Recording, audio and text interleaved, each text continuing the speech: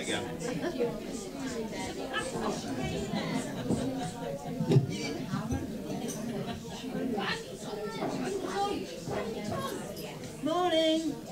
Good morning, everyone, and welcome to church this morning. It's great to see everybody here today. I just encourage you to take your seats as we start the service this morning.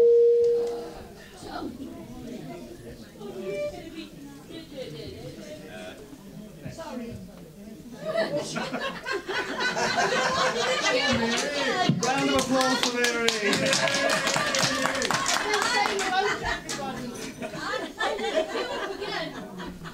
Well, it's really lovely that everyone is so friendly here that it's really hard to get you all actually in order to come to the service. Isn't it great that we love each other so much that we're just talking to each other? That's great. I just want to welcome you all to church this morning. It's lovely to see you. As we come together to lift up the name of Jesus, I just want to read Psalm 96 this morning before we start. Sing to the Lord a new song. Sing to the Lord, all the world. Sing to the Lord and praise him. Proclaim every day the good news that he has saved us. Proclaim his glory to the nations, his mighty deeds to all peoples.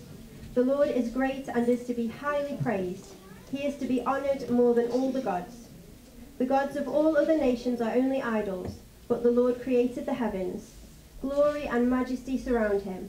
Power and beauty fill his temple. Praise the Lord, all people on earth. Praise his glory and might. Praise the Lord's glorious name. Bring an offering and come into his temple. Bow down before the Holy One when he appears. Tremble before him, all the earth. Say to all the nations, the Lord is king. The earth is set firmly in place and cannot be moved. He will judge the peoples with justice.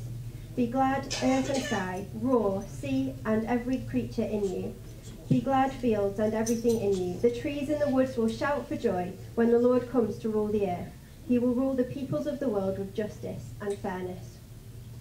We come together to praise God. We know, don't we, that God is good. Whether today we are celebrating, everything is going really well, we praise him because he's good.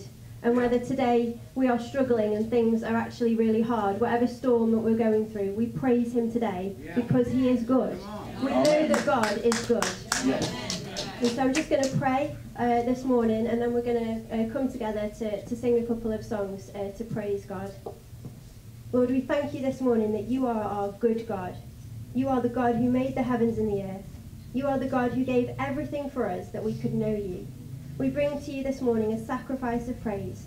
No matter what we're facing today, God, we know that you are good. We know that you are with us. And we lift up your name this morning. We worship you because you alone are worthy to be praised. In Jesus' name, amen. Amen.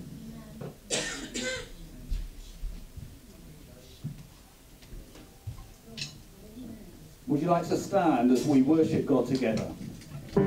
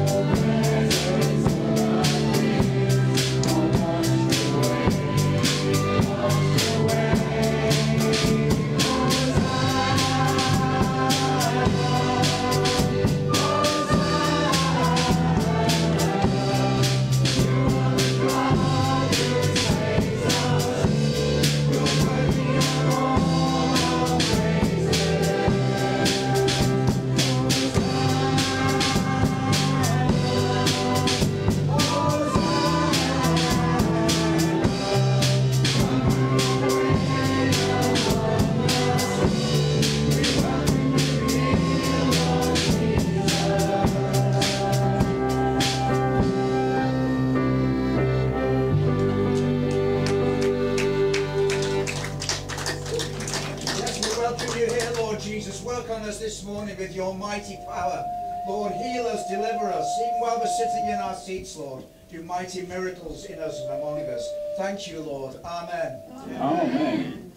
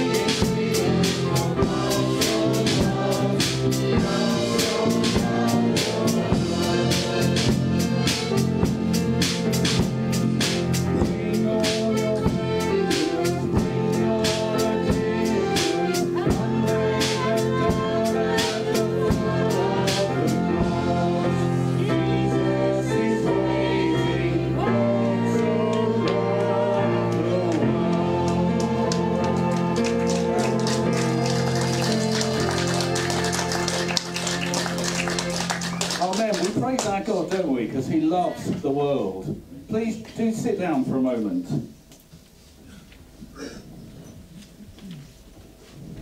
Because Laura's kindly let me share with you something. I went away a couple of weeks ago and we went various places for various reasons over a few days, and I saw two different examples of art.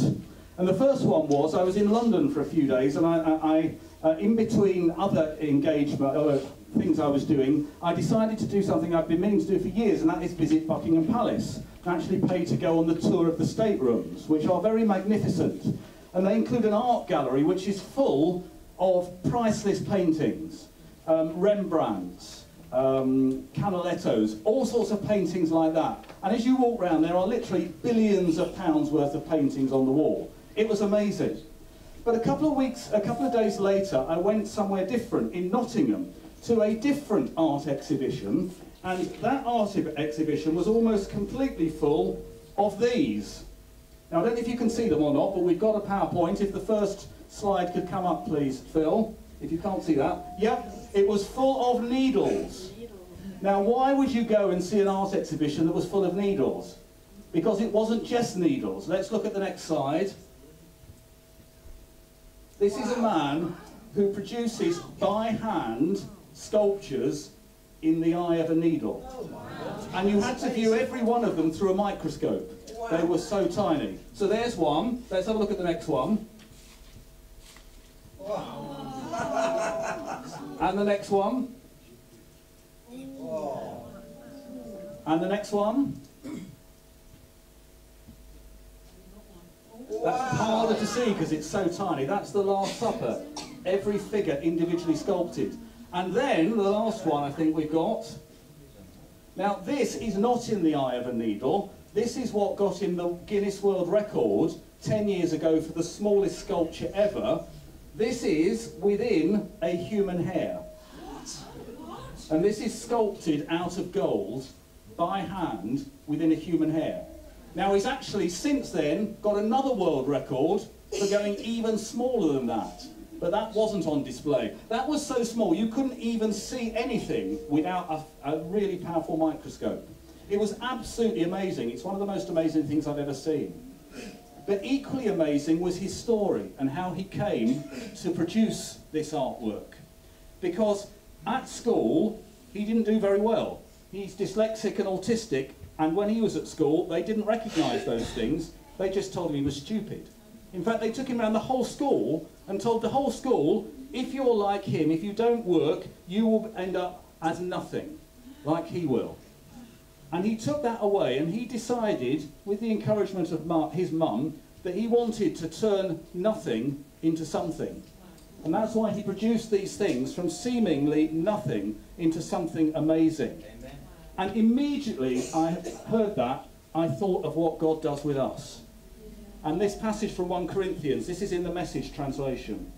Take a good look, friends, at who you were when you got called into this life. I don't see many of the brightest and the best among you. Not many influential. Not many from high society families. Isn't it obvious that God deliberately chose men and women that the culture overlooks and exploits and abuses? Chose those nobodies to expose the hollow pretensions of the somebodies.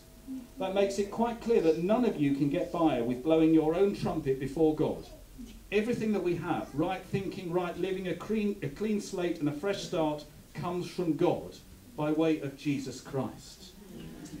And many of us at some times in our lives may have been told or may be told, you won't amount to much. Maybe you don't live up to the expectations of your teacher or someone else. Maybe something negative has been said to you at some point in your life. But God says, you are somebody. You are special. You are important. You are valued. And we're going to sing a song about that now. We're going to do it with a video to follow. I know we have done this here, but a long time ago, and it has actions, okay? And it's quite fast, so you may struggle with the actions, but they're approximately this. It's nobody's a nobody, believe it because it's true. Nobody's a nobody, especially not you. Nobody's a nobody, sorry, I can't remember the next bit. Anyway, we'll make it up as we go. I'm sure I should have written these words down, shouldn't I? We'll come to that in a minute. Anyway, but in the chorus it then goes, I'm no cartoon, so that can either be Mickey Mouse ears or Bugs Bunny ears, depending on whether you like Disney or Warner Brothers. I'm no cartoon, I'm human, so your human heart. I've got feelings, treat me right. I'm not a superhero with super strength and might. I'm not a mega pop star or super athlete. I can't remember the rest. Anyway, I'm not doing well today, am I? Right, let's have the video. Let's have on your feet. Let's just do whatever actions come naturally. God doesn't mind, I hope. We can turn it up a bit. Here's a nobody believer. Nobody's a nobody, especially not you.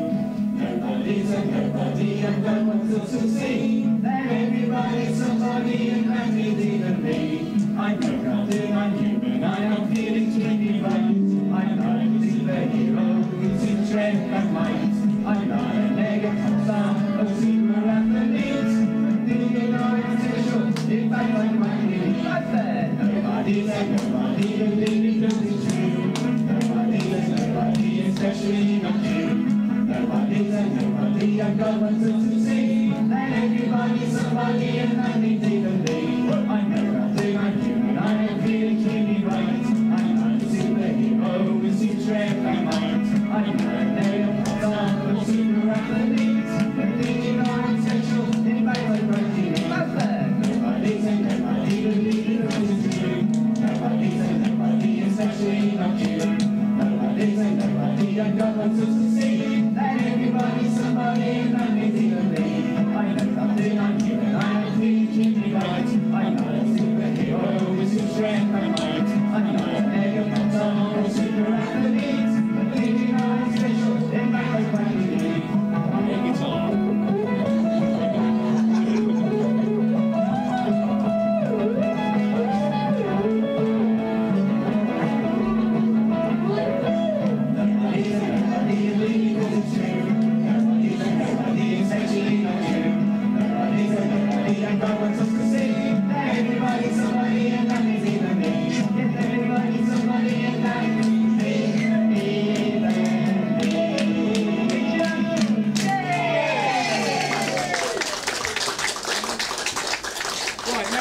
Let's do it again, okay?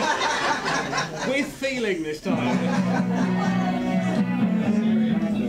Nobody said nobody, believe it 'cause it's true. Nobody said nobody, especially not you. Nobody said nobody, I'm going to succeed. Let everybody, somebody, and that means even me. I'm no captain, I'm human, I am feeling really right. I'm not a superhero with deep strength and might. I'm not a negative star, but super athlete. Okay, maybe you'll stop.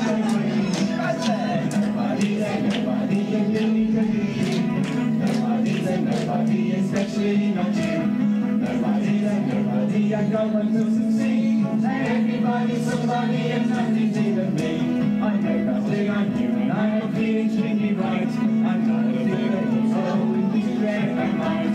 I'm not a negative star or super athlete. Thinking I'm essential, in fact I'm mighty. Nobody said nobody, believe it 'cause it's true. Nobody said nobody, especially not you. Nobody said nobody, I'm going to succeed. Let everybody, somebody, and that means even me. I'm no captain, I'm human, I am feeling extremely right. I'm not a superhero with super strength and might. I'm not a negative star or super athlete. But thinking I'm special, in fact I'm quite unique.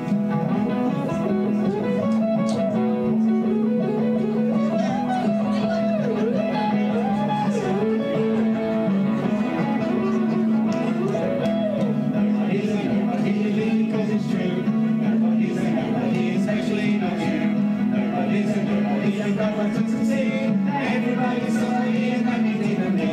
Yes, everybody, somebody, and that means even me.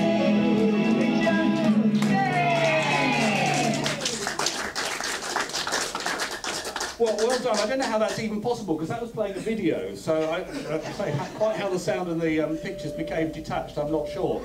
But I hope you get the message. Nobody is a nobody, especially not you. Our children are now going to go out and have some activities in the coffee shop, so let's just pray for them, shall we? Father God, we thank you that none of us is a nobody. Everybody is special to you. And we thank you for that. And our children are particularly special to us and to you. Bless them now as they go into the coffee shop. Help them to learn more about you and have some fun, we pray. In Jesus' name. Amen. Amen. Amen. So if the children would like to go with Ness now.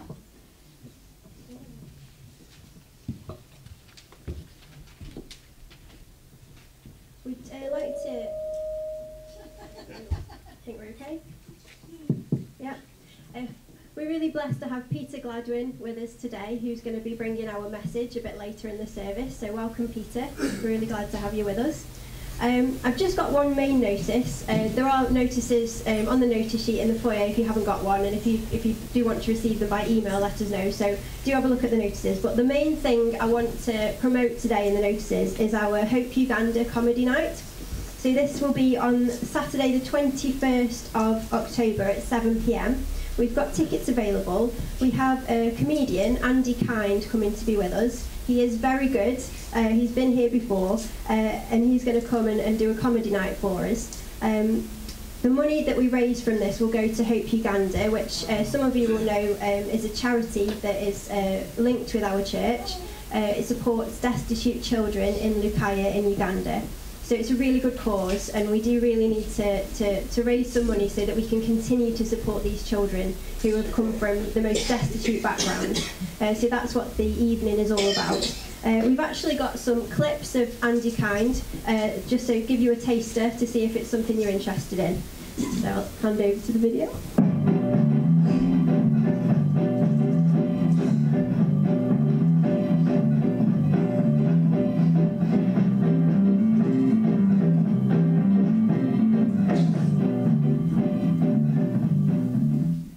Greetings and welcome to another amazing edition of Is It Out of Date, where each week I am given 5 items from my fridge, one of which I'm informed is massively past its sell-by date. And obviously the idea is that I use my powers of discernment to whittle down the 5 to a final 2, one of which is out of date, one of which isn't. And if I can go through all 4 without tasting the one which is out of date, I win today's star prize, which is a cleaner to come in once a week and sort out my fridge for me.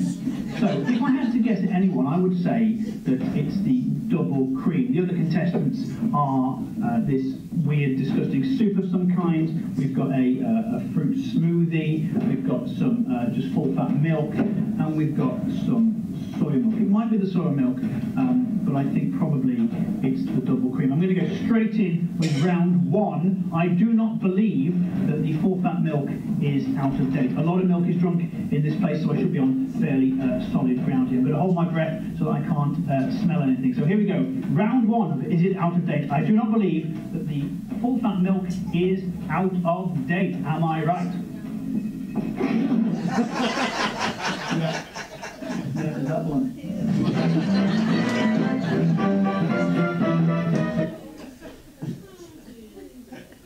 You never put your house up for sale, and then when people come around to view it, get your grandmother to dress as a Victorian schoolmistress and stand motionless in the loft. Do you ever do that? No. I just wonder whether you did.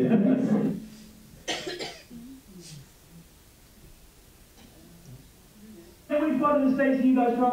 Southern California. Southern California, yeah, East Coast. No?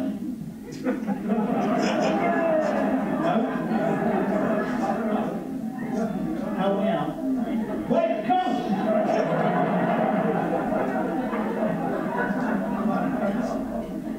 See, the joke is I'm good at the maths and geography, but I'm sorry, I didn't mean to offend you. Were you offended by that?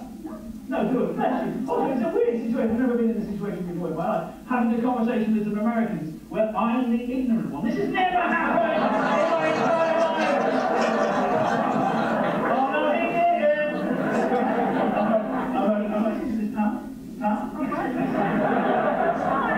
You asked me about volunteering. We're not here volunteering. We're vacationing. Okay, bless you. But Brian probably knew that. Why are you panicking about it? We're supposed to be volunteering. Somewhere on site there's a gate which is on now.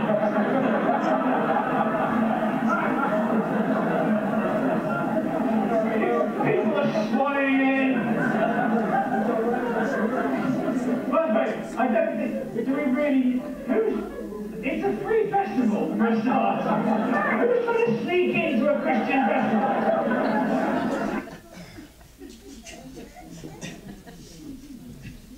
As you can see, it's going to be a great night, the 21st of October, 7 p.m. Tickets are £7. If you would like to buy a ticket today, please come and see me or Lindsay, who's at the back. Give us a wave, Linz. We've got tickets, so if you would like to buy them, please come and speak to us. It'll be a great night to raise money for Hope Uganda. Thank you.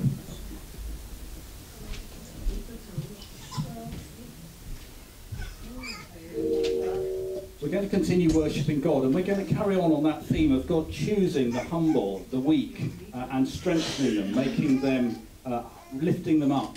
And this is a song, we have sung it before, again, but not for some years. You may not know it. Some of you who are newer to us may not know it.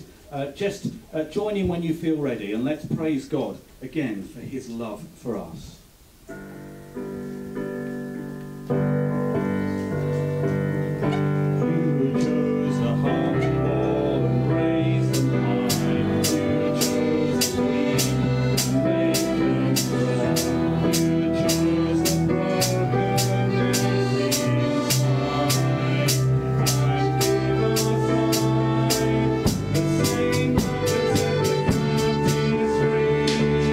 The same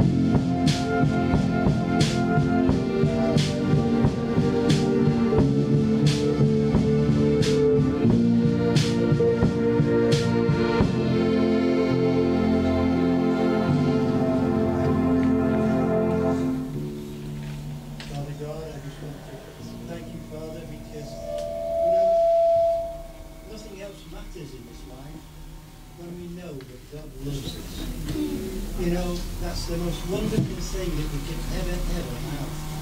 And ever think that even though we're alone sitting in our homes sometimes, Lord, when we know that you're there with us and you love us, nothing else matters. Even the biggest worries in our lives, we know because you are our Creator, that you are bigger than anything else. And Father, for your love, Lord, is such a comfort, I'm sure, to every one of us here. Lord, we thank you so much for your love. We thank you, Lord, that you sacrificed your life for just us. Each individual person here, God sacrificed his life for. And Lord, I just want to thank you for that. Thank you, Jesus, that you just give me all that I need in every day. Thank you, Father. Thank you for my fellowship with all my brothers and sisters here today, because it's you that brought me here. It's you that's given me that immersing, that wonderful pleasure of brotherhood and sisterhood to all fellowship. Thank you, Father, for your love. In Jesus' name, amen. Amen.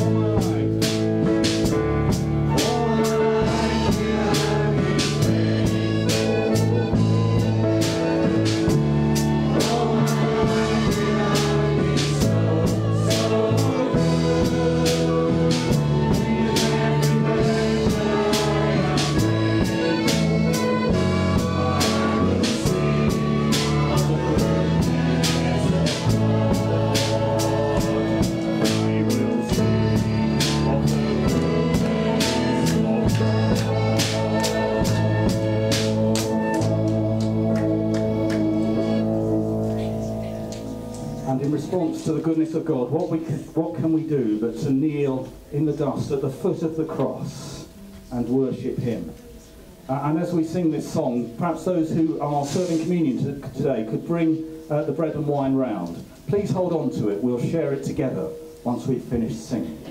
Please feel free to sit, to stand, to kneel as we worship God.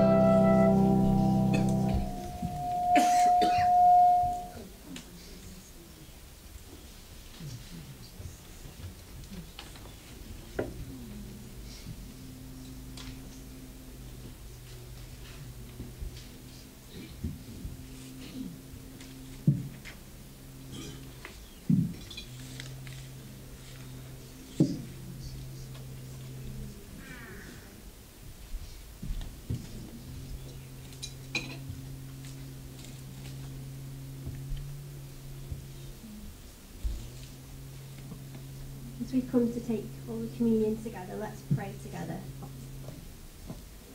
Lord, we thank you.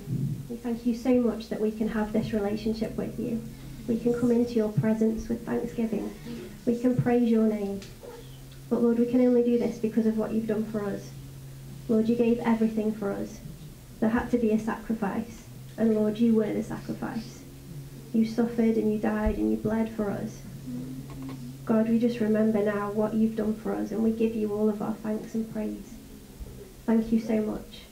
And as we take the bread together, we remember that your body was broken for us.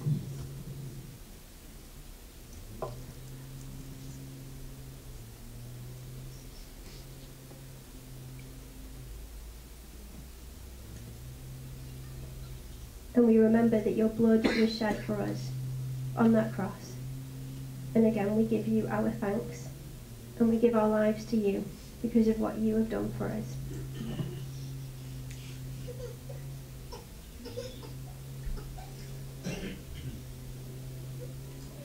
Lord, we thank you for making a way for us to know you, that we can enjoy fellowship with you every day of our lives, that we can know your goodness and your love that follows after us. We give you everything this morning and we praise you. In Jesus' name, amen. Amen.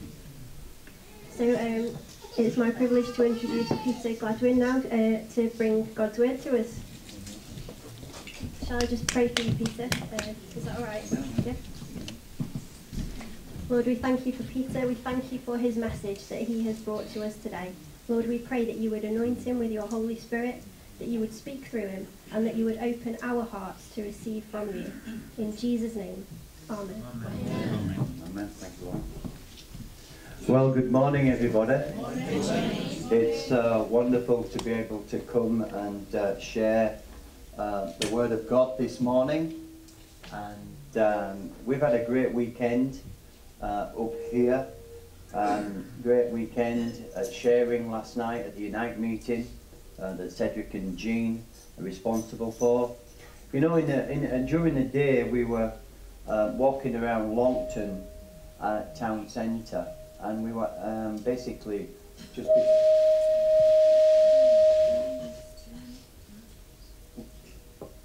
Can you hear me like that? No. Yeah.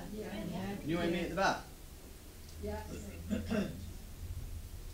We were basically befriending people and just making a conversation about Jesus.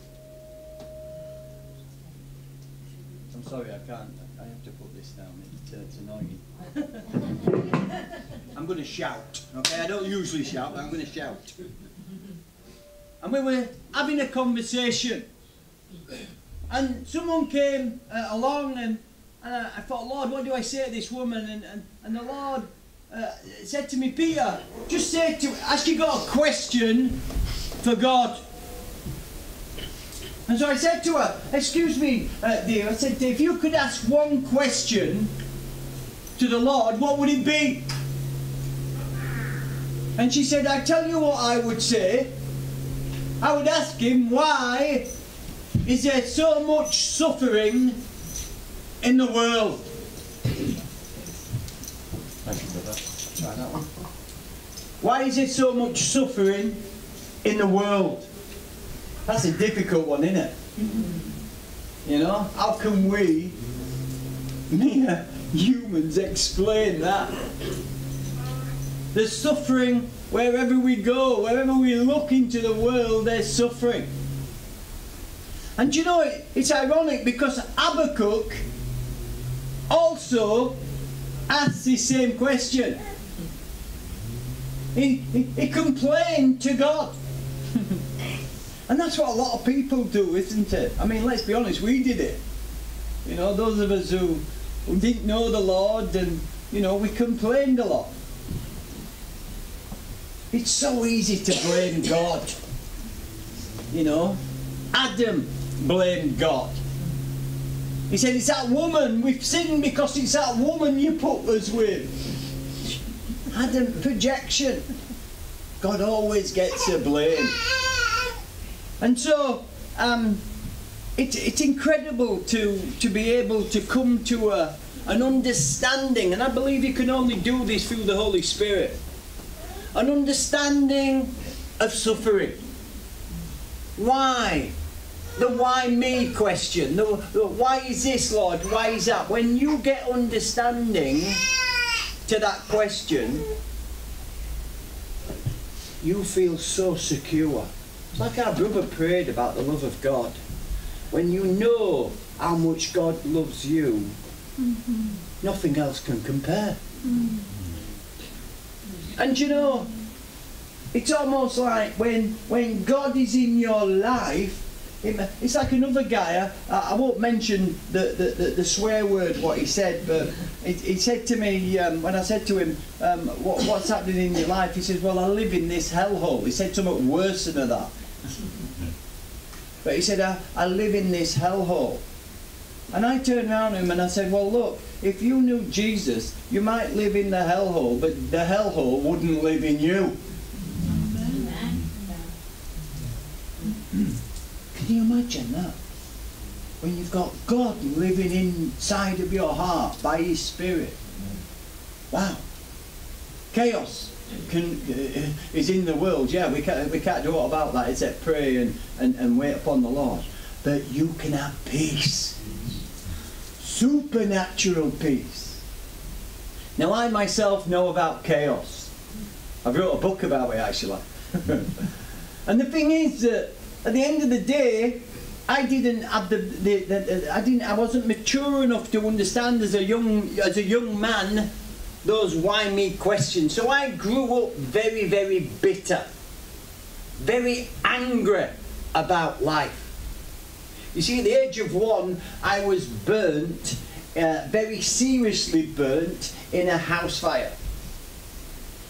Now I know you're all looking at me and saying, well, he's such a good looking lad.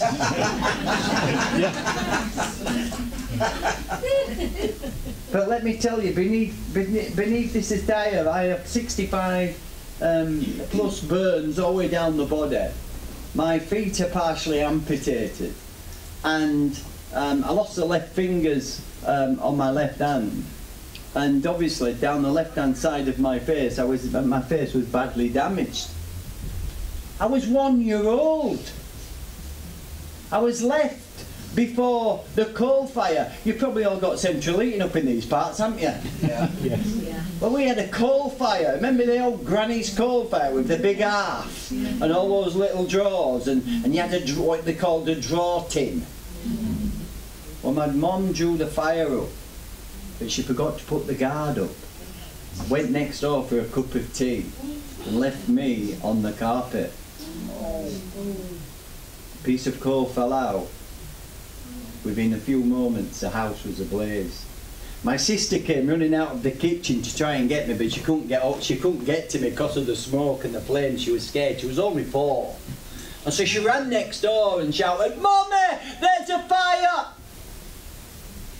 And so my mum came screaming out of the house, but unfortunately, as my sister had run out, she slammed the door shut. So you can imagine what my mum went through on that doorstep. There's a fire going off and the baby's on the carpet. When the fire brigades turned up, they thought he's perished, he's dead. There's no way he's going to survive that. And so they hosed the fire down, and it was just black, and in those days we didn't have this health and safety material. So the fume should have killed me off the material of the whatever was in the front room. But it didn't, because I heard a little cry. And the fireman said some panelling had fallen off the roof and had fallen on top, and as he lifted it up, there was I, a 1-year-old baby, alive. And the thing is that I was obviously rushed into hospital, emerged. They told my parents I won't survive. If the burns wouldn't kill me, the shock would, and but I survived. Yes, I went through reconstructive surgery for the next 2.5 years. But the problem was for me, not just was I burnt physically, but I was also burnt psychologically. As I grew up, I began to realise that this fire had caused me massive psychological problems. And one of the reasons why was that my parents could not talk about the fire. They couldn't talk to me about what had taken place and how it had happened. All they could talk about is blaming each other for the fire. You were out in the pub. My dad was a drinker, a gambler. Tragically, he took his own life when I was 27. My mom, she was quite a violent woman, a drinker. In fact, they used to fight like, oh, it was awful to see as kids seeing our parents fighting it, physically punching each other. So I grew up with this question mark because my parents couldn't tell me what happened in the fire because they felt so guilty. My mum felt so guilty about leaving me on that carpet. And so she couldn't, we don't talk about that, Peter. That's the past, we don't go there. Well, you might not go there, but I want to go there. And so again, this bitterness and this anger and this big question mark, this, why me? And so, obviously, I went off track as an early age, a very early age. Started getting in trouble with the police. Before long, at the age of 12-year-old, I was brought before the courts and I was sent to prison for 3 months. 12-year-old. I mean, I used to steal a lot. I used to steal food and toys, and because my dad was a gambler, he used to lose all the money. That's the sort of house we were brought up in. It was horrendous, the upbringing that I had. In fact, people turn around to me and say to me, Peter, I'd love a testimony like yours. I say, no, you wouldn't. I'd love a testimony like yours.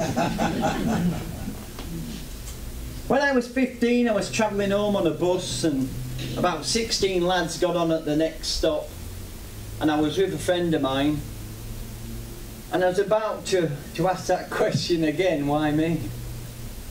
Because after they beat us up, they gave us a terrible beating. One of them pulled out a knife and stabbed my friend in the back. Went to stab me in my chest. I turned around and he stuck the knife in the top of my arm.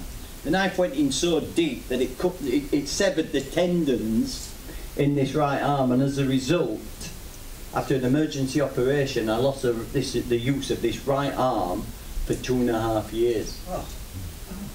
So I'm crippled in this hand, and I'm crippled in this hand, and believe it or not, I worked in an upholstery factory. I was a cutter, an apprentice cutter. So something good was happening to me, but even that was, the rug was pulled from under my feet in that as well. That why me question, I couldn't answer it. The only way that I could answer it was get involved and start to divulge in alcohol and drugs. To suppress all that pain, the pain of the past. That's what last night we were at the Unite meeting down in Longton, and there's about 30 guys who have all come from horrific backgrounds. They've all come from addiction, alcoholism and drugs. They've all got stories. They've all got them questions, why me? And so, by the age of, in my early 20s, I was a complete wreck. A complete wreck. Both physically and psychologically. And then, here we go again. I'm asking that question again, why me? Because a car came along one evening when I was drunk in the street, in the town centre, hit me, knocked me up in the air, left me for dead in the middle of the road. I'm back in hospital. Bus skull, bus femur, bus body. Let me tell you, when I got out of hospital after 2 or 3 months, boy was I in despair. I didn't know God. My God was drugs, alcohol, gambling, just like my dad. I was a wreck. So much so that when I was about 30 years of age, I thought, that's it. I've had enough. I can't take this pain anymore. There was no way out for me. And so I went to a bridge, and I stood on this bridge, and I thought about jumping. I thought a couple of seconds, it'll all be over, the pain will be gone. But I turned around, and just on my right hand side of this north bridge, there's all these apartment blocks, these flats, blocks of flats. And I stopped at this block of flats, and I counted the floors, 1, 2, 3, 4, 5, and I thought, dear me, that's where my mum lives. I'm thinking of jumping from this bridge. My mum lives on that 5th floor. She'll be able to see where I've jumped from. So I stepped back, and I went up to my mum's. My mum didn't know what to say to me, so she rang my sister. She knew I was a mess. She rang my sister, who about 12 weeks earlier had become what's called a committed Christian. She'd become what's called a born-again Christian. And so over the telephone, not in a church or a cathedral or anything like that, but over the telephone on the 5th floor of a block of flats, she shared a message with me that has transformed my life. She shared with me 3 words. God loves you. God loves you. He's got a plan for you. He's got a plan to transform your life. I said, what do you mean, Annette? Who's this God? What do you mean? What? How can he help me? I'm beyond help. God can transform your life. And so over the telephone, I said this prayer. Father, forgive me, I'm a mess. I'm hooked on this, I'm drinking, I'm gambling, I'm a mess, I'm a sinner, Lord. Please help me. I invite you into my life, Jesus. And you know, let me tell you this, he came into my life on that telephone. Next time you get a telephone call, it might be a salesman or somebody trying to flog something to you. Tell them about Jesus, hallelujah. That'll get rid of them.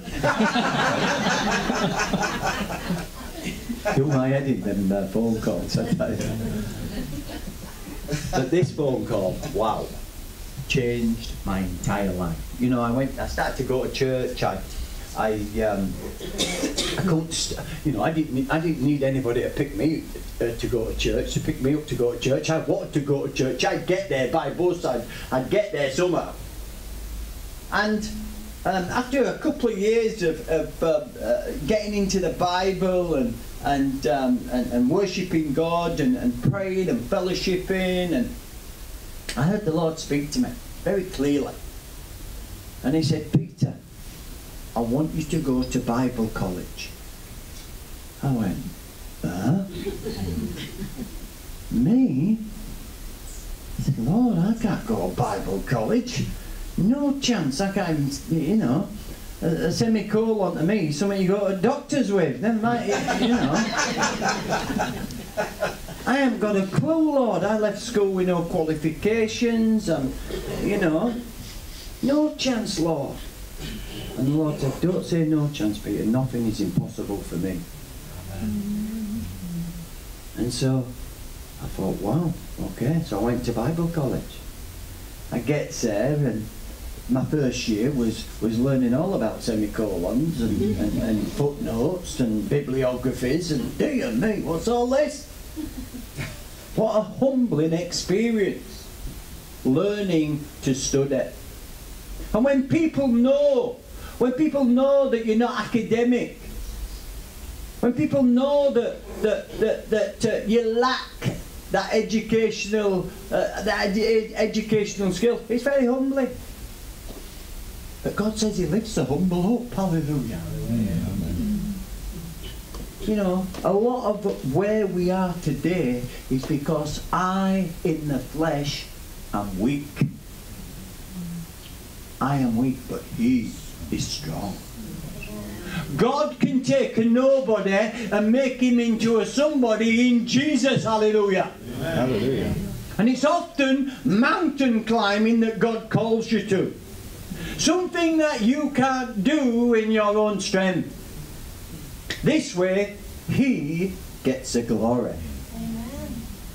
And so I'm at this Bible college, and my first year it was learning how to study, and I was getting by. I wasn't getting, you know, there were some students there, and this is Nantwich, by the way, Ealing Bible College up in Nantwich, and they were getting up and they were revising for an exam about an hour's revising, and they'd get an A+. I had to revise a week and get a D. But I passed. I passed. And not only did I graduate with a certificate in theology and pastoral studies, but whilst I was there, a friend of mine came to me and he said, "Peter, have you seen the girls that have come over from Switzerland?"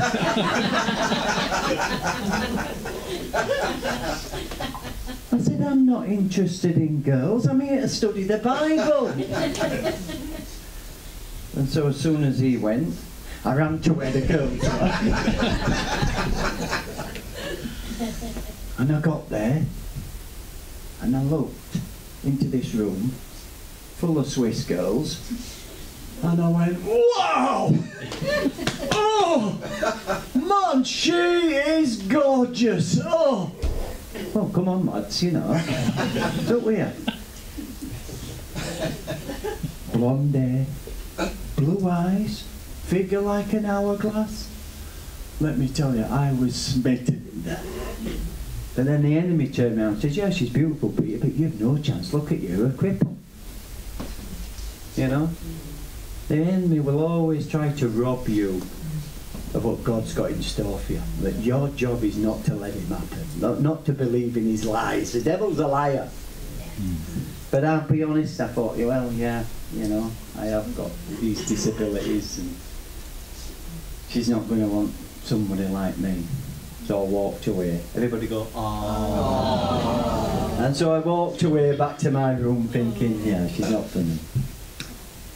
Anyway, the next day, I'm walking down the corridor, the Bible college, quite a narrow corridor, and so I sees her at the top of the corridor coming towards me. I went, "Oh, she's here." What do I say? Anyway, she gets down to me, and I went, I said, "Hello." She went, "Hello."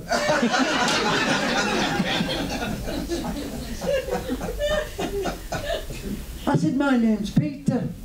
I said, "What's your name?" She said, "My name is Sarah." I said, "Oh, right." I said, "Where are you from, Sarah?" She went, "I'm from Switzerland." I went, "Switzerland? But where's that?" She said, "Where are you from?" I said, "Oh, I'm from Halifax." "West Yorkshire." So I thought, come on, Peter, you've got to be brave here. Come on, got to go for this. It's not good for man to be alone. Come on. God grants you the desires of your heart. Come on. And so I said to her, "Sarah, look, there's a few of us going out to the cinema tonight. Would you like to come?" She went, "Yeah." I went, "Yeah?" She went, "Yeah." I went, "Oh, okay, I'll meet you at 6:30 in reception." And so off we went to the cinema. She's watching the film, I'm watching her. Boom, boom, boom, boom, boom. Don't keep my eyes off her. Oh dear me. Gets back to the Bible college, we talked for a few hours, and I thought, I've got to go for this. If I don't go for this now, all these 6-foot strapping hunks, Bible college students, all younger than me, she's going to be gone. And so I thought, come on, Peter, bullseye, go for the bullseye here. And so I said to her, "Sarah," I said, "we get on, don't we?" She went, "Yeah." I said, "We both love Jesus, don't we?" She said, "Yeah." I said, "Well, will you be my girlfriend?" She went, 9. I went, 9? Number 9, boss, what's that mean, 9? It means no, Peter. 9. Walk back to my room. The enemy kicked my head in again. Do you know, the enemy has a, you know, he's, like I said earlier on, he tries to rob you of the joy, of the peace, of anything that God wants to do in your life. And sometimes you know, you've got to rise above that, and you've got to believe the word of God. In fact, I was talking to the Lord the next day about it, and I felt the Lord said to me, Peter, you know, don't give up. Don't give up on Sarah. And I thought, Lord, she's not interested. Don't give up, Peter. And you know, there might be someone here who's heard from the Lord about something, and it's a mountain. Impossible for you to achieve it. I believe God would say to you, don't give up. You might not be able to get there or climb it, but God will help you to. It's called walking in faith. Amen? Amen. Believing what you can't see. That's how God works. He loves to see faith. He loves to see you getting out of the boat and not sitting there in the boat with all the spectators. God's looking for participators in His kingdom building. Amen. And so I said, right, Lord. I said, okay, I'll give it to you, Lord. I'll surrender it to you. And anyway, a few hours went by. I went on a fast, and a few hours went by, and I'm walking through the gardens of Ealing Bible College, and I saw Sarah sat on a bench, and she looked as though she had something on her mind. And so I went over to her and I said, Sarah, I said, are you all right? She went, no, I'm not. I said, what's the matter with you? She said, me and you. I went, me and you? What do you mean? She said, I've not been able to stop thinking about you since you asked me to be your girlfriend. Really? Really? Wow. Thank you, Jesus. Hallelujah. 2 years later, we were married. God is a good God, amen? God is a restorer of our lives. You know, I'm married to the most beautiful princess. Let me tell you this. We've got 3 kids, beautiful kids.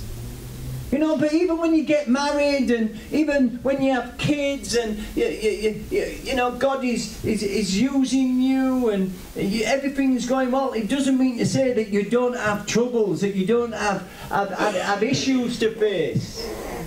Jesus said, in this world you will have trouble. Today we go all over the world. I mean, we've ministered in Cambodia, South Africa, India, Australia, Papua New Guinea. God sends us everywhere. But let me tell you this, I've had my trouble, but I know God is a conqueror of trouble. Amen. And no matter what is going on the outside, if we put our trust in the Lord's promises. You know, we pray for our kids, don't we? Come on. Yes. We all pray for our children. And the thing is, my children all went to Sunday school. They were brought up in the church. But then when they got to about 13, when they joined secondary school, I remember clearly going up the steps and saying, come on kids, church. And then I heard my children say, oh Dad, it's not for us. It's for you, Dad, it's not for us. We don't want to go. And so I had a choice. Do I force them into the car? Do I say, get out of that bed now and get in that car? Or do I leave it to the Lord? And so obviously, I left it to the Lord. But let me tell you, what a journey. You know, especially when kids get to secondary school and start learning all the stuff that goes on with teenagers. Oh man. But we never stop praying for our children. Never stop praying. You know, I was sharing yesterday, I heard a story about a woman who she She was baking bread in this bread machine for over 20 years. And basically, one day, the kitchen wall collapsed. And people came in to restore it and find out what had happened. And they said to her, well, it's collapsed because you've had your bread machine up against the wall, and your bread machine has been vibrating for decades against this wall, and eventually it's weakened it and it's collapsed. But you know, God spoke to me about that. Because as we pray for all the situations in our life, it's like our prayers are vibrating God's kingdom. And eventually, as we consistently commit our children or whatever it is we're praying for to the Lord, that wall will come down. Hallelujah. Amen. But we've got to keep praying. And you know, a few months ago, my 22-year-old son came to me and he said, Dad, I need to talk to you. I went, oh no, what's he done? Let me tell you, we've had some issues with him, really big issues. And I thought, here we go. I said, what is it? He went, Dad, he said, I want to say sorry. I went, what do you mean? He said, I want to say sorry for all I've said, all I've done. He said, Dad, I've surrendered my life to Jesus. And me being an evangelist, I turned around and said, how have you done that? I was shocked. I mean, it came out the blue. Bit like that bread making machine, the wall came down. I'm like, what? Do you know, next Sunday he gets baptised. Hallelujah. Let me tell you, since he was 13 years of age, he smoked cannabis. 13 years of age. You know, these secondary schools, I'm telling you, you pray for your kids. And it doesn't matter where you are, you might be in an affluent area, you might be in a poor area, wherever you are. I tell you, we are in a battle. And we need to get down on our knees and we need to pray to God. We need to pray for the protection of our kids. So the cannabis has gone, the smoking's gone, even the vaping's gone. Oh, hallelujah. God keeps his promises. You know, when I left Bible college, believe it or not, I mean, I was on probation when I was 12 years of age. I ended up getting a job working for probation. I mean, you know, I mean, that don't happen. But it does happen if you know the living God, hallelujah. Amen. Because my Bible says, the doors he opens, no one can close. And so I worked in the youth offending team for a couple of years, and I got promotion. They said to me, Pete, we want you to go work at HMP Winchester, Cat B prison. Dear me, I was in prison when I was 12.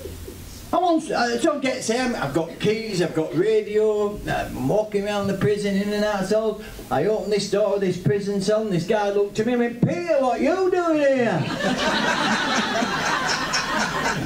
I went, never mind me, what are you doing here?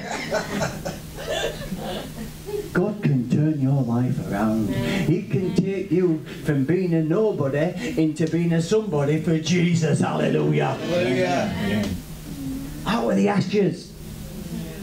You know, God, the Bible says, I revealed myself to those who were not looking for me.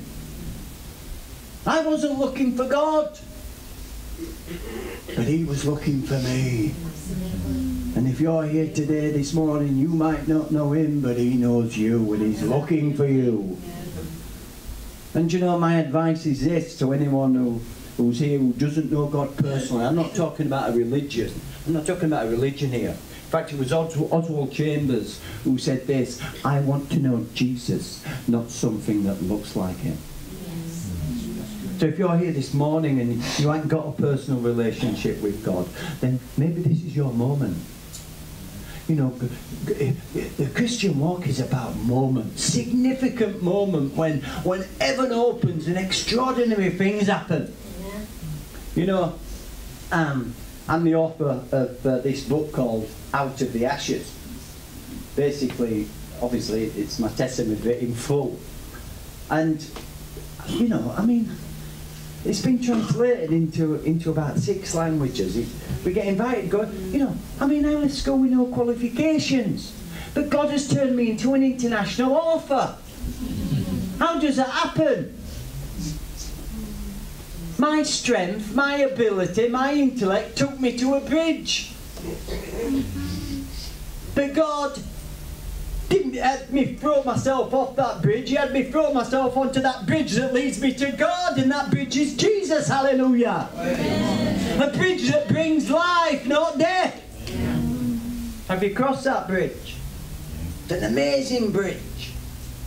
You know, and obviously being a bit, you know, I mean, somebody said to me, you should write a book, Peter. So I wrote this manuscript, had it on the computer for 5 years, and you know, thought note of it. And then one day, 2 strangers came into my wife had a little bistro, and they came in and they must have seen a couple of Christian books on the shelves, and one of them came up after to pay his bill and said, gave me his card and said, I'd like to know a little bit more about you. And I thought, dear me, that's a bit weird, isn't it? Anyway, I looked at his card and it said, Bill Partington, United Christian Broadcasting. I thought, oh, them, I've heard of them. Anyway, I went home and typed this email to Bill and just shared who we were and what we were doing.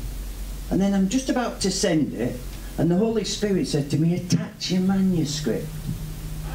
And so I attached the manuscript and just said, could you give me a little bit of advice on this, Bill?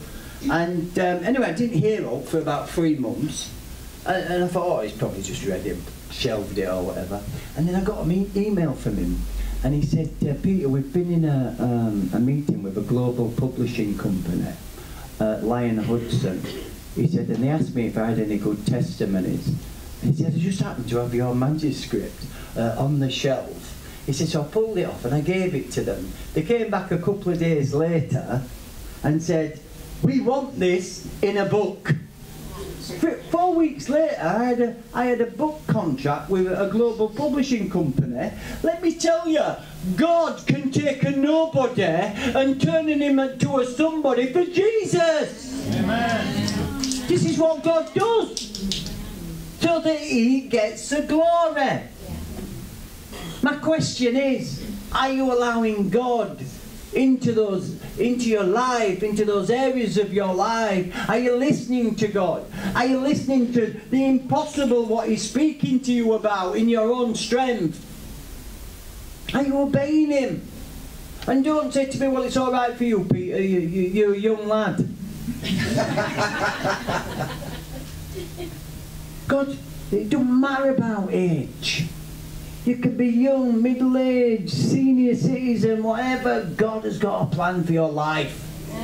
You know, I was in a gallery myself a couple of weeks ago down in Chelmsford, speaking at a couple of events down there. And I was in this gallery, and we were with all these paintings, and I looked up and I saw this painting by Lowry, and I thought it said 118 quid. And I looked at it and I said, that's 11,800 quid. And it's in a limited edition. So I went up to the lady and I said, how's that? Like that Lowry print there, it's 11,800 quid. She said, oh yeah. She said, but have you noticed what's on it? I said, no. Well, you've seen the signature, haven't you? It's a Lowry signature. That's what gives it its value. You know, God spoke to me. In 2 Timothy verse 10 it says, you and I are God's masterpieces, created anew to carry out the plans that God planned long ago. God planned me standing here right now long ago. He's planned a lot of things in your lives, and I hope and pray you're discovering them. But let me tell you this, God wants to give you more. He wants to give you more of himself, so that you can become his masterpiece. Never mind a Lowry. You are more valuable than a Lowry. You are a masterpiece. Wow. To turn around the pain of the past for me is incredible. Yes, my sins have been forgiven, and I thank God for that. I'm going to spend eternity in heaven. Come on. You are, if you've confessed your sins and you've come into this relationship. But let me tell you this. I have been healed from the psychological pain of the past. Do you know, my mum became a born-again Christian. Incredible. About a year after me, and I sat down with her in that 5th floor of that block of flats. And I sat down and said, Mum, in each time we talked about what happened to me as a child, Mum, it'll set me free so much, knowing what happened. I saw a tear come to her eye, and she said to me, okay, Peter, it was a terrible day. And she went on to tell me how she'd put me in front of the fire, and how she'd gone next door for a cup of tea. And then the tears just continued to roll down. I put my arms around her and I said, Mum, I love you. I forgive you, Mum. Forgive me, Dad. My dad committed suicide when I was 27. The relief, not just in my mind and in my heart, that I could see this darkness just lift off. Mm-hmm. God did not want my mum to carry that burden, that oppression, for 30 odd years. He filled her with joy that day. He filled her with peace. He broke the chains that were binding her. And that's what God does. He breaks chains. I hope and pray that you've been encouraged by what I've shared with you this morning. Our God is a transforming God. It doesn't matter where you've been, what you've done, where you've come from. God can transform your life. And yeah, you might say, well, Peter, I haven't had any problems with drugs, alcohol, gambling, this, that and the other. No, you haven't. And I thank God for that. But you're still a sinner. You still need Jesus as your Lord and Saviour. Mother Teresa once said, even I need a Saviour. We need Jesus. And Jesus, believe it or not, I believe Jesus needs us. He loves us so much, he needs us. It compels him for us to come to him because of his love. God can give you a security, a peace, and a joy, and a knowledge that far outpasses any chaos that's going on in the world. And let's be honest, we're in, our ministry, we're Out of Ashes Ministries, we work a lot in Poland. We've brought a lot of Ukrainians back to Newport, which was a bureaucratic nightmare, but we've done it, praise God.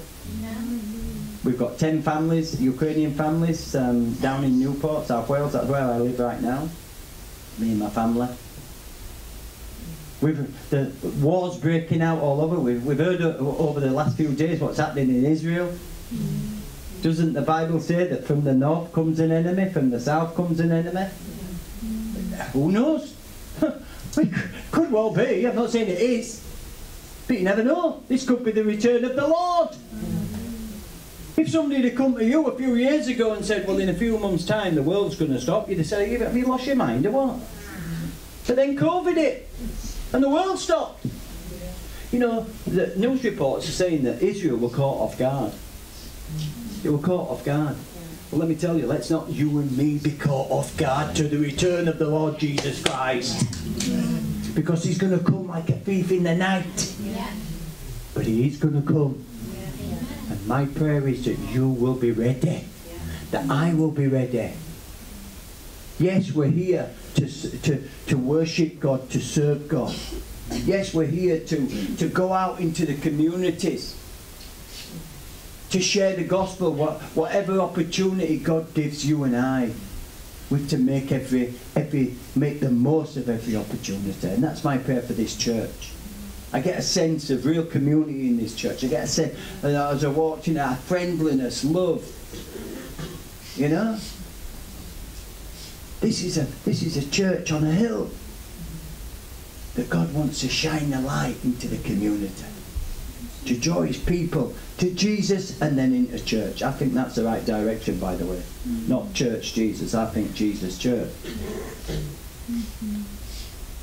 When I got saved, nobody told me to go to church. They told me to come to Jesus. Guys, it's been wonderful. I just want to pray, if that's all right. I just want to pray in closing. Just to say, I have got some of these books out at the back.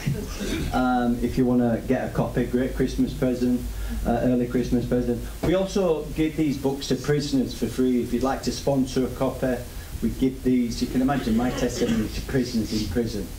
Let me tell you, God really uses it. So you could, if you want to, if you're feeling blessed, you can sponsor a copy. But let me just pray. Let me just pray for someone in here today who's on the fringe, who's thinking about a relationship with the living God, but has not dived in yet. I believe this is your moment. I believe that you're hearing God calling you. I believe this is your moment to say, yes, yes, Jesus, I want to follow you. Let's just bow our heads. If that's you, just follow me in this prayer. Dear Heavenly Father, I just come to you right now, and I thank you that you are calling me to become your child. Lord, forgive me of my sins. Thank you for Jesus who paid the penalty of my sins. I give you praise that you raised Jesus from the dead, that Jesus is a living Saviour. I ask you to fill me with the Holy Spirit, and I ask you to help me to follow you for the rest of my life. I totally surrender to you, Lord, from this day forward, in Jesus' name. Amen. Amen.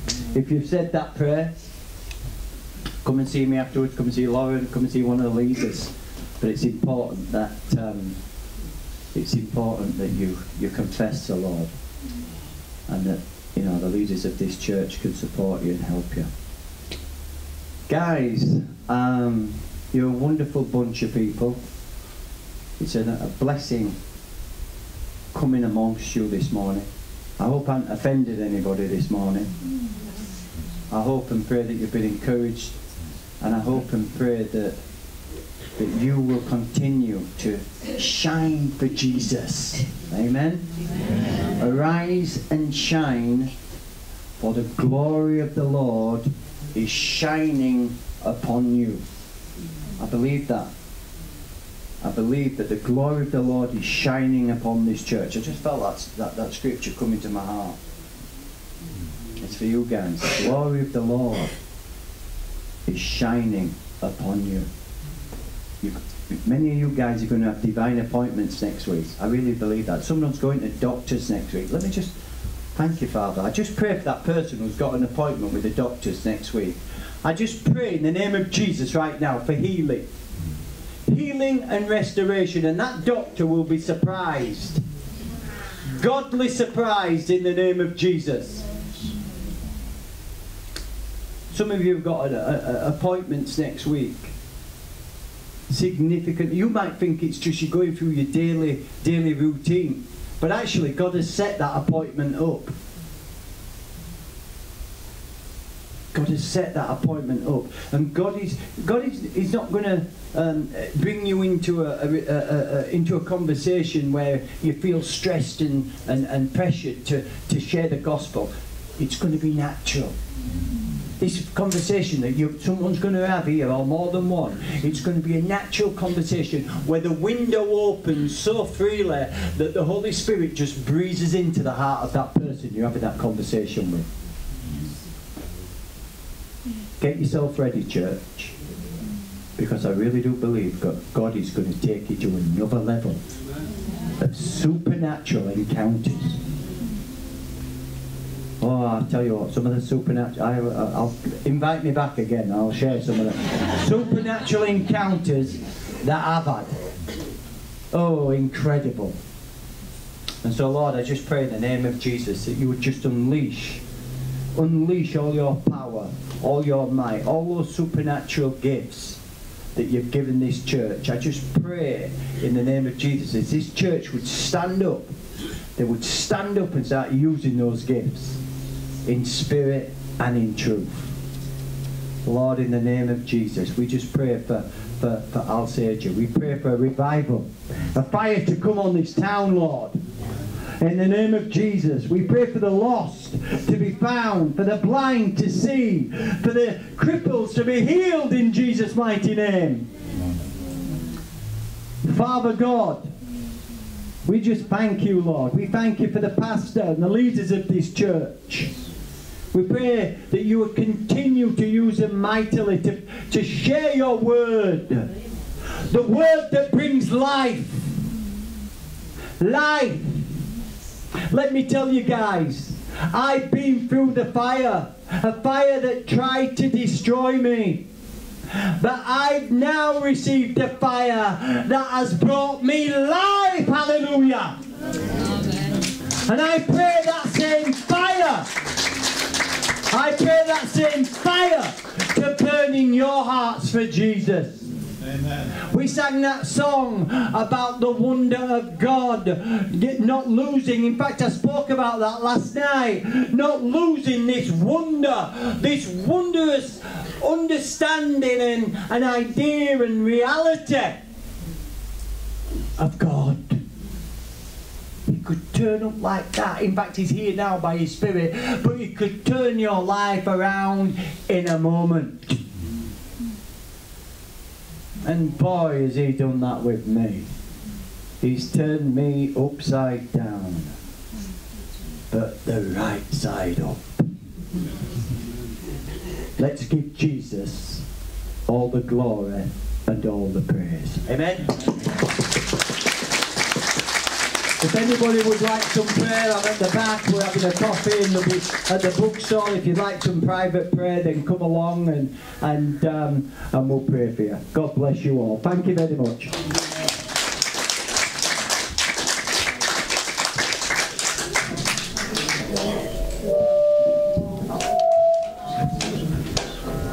Thanks so much, Peter, for sharing that. Really looking forward to spending some time with you later on. But let's just finish our worship by giving Jesus all the glory. Amen. As we sing about Jesus, our living hope. Let's stand and worship God. As we do, the offering baskets will come around. Please, if you're a visitor, don't feel under any obligation to give. But if you want to contribute, it's to help the work of the Lord in here and further afield. I turn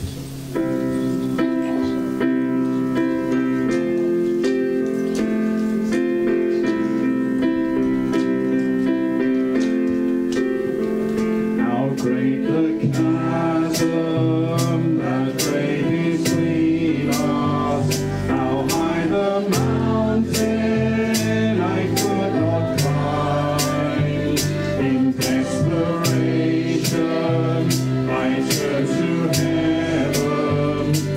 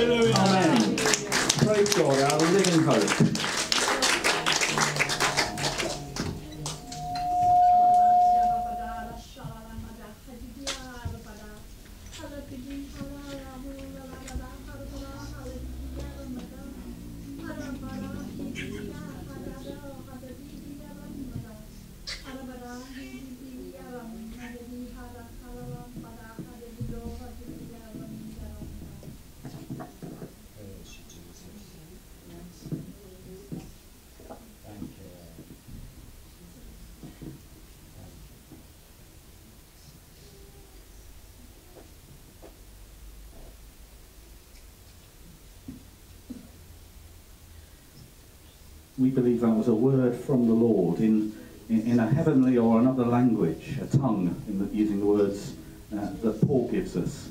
It may be a word for a specific person, it may be a word for all of us, and if anyone feels that they have any interpretation from the Lord, I just invite them to share it with us.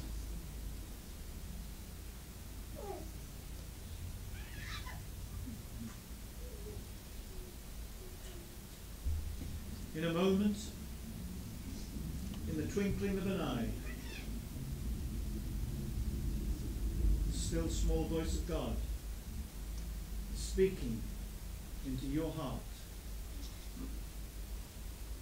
It's a powerful voice. It's an irresistible voice. And the Lord's saying, come to me. You who are weary and heavy laden, come to me. Come to me.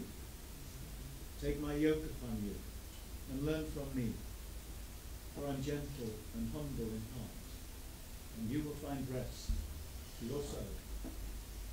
Amen. Amen. Thank you, Jesus. Hallelujah.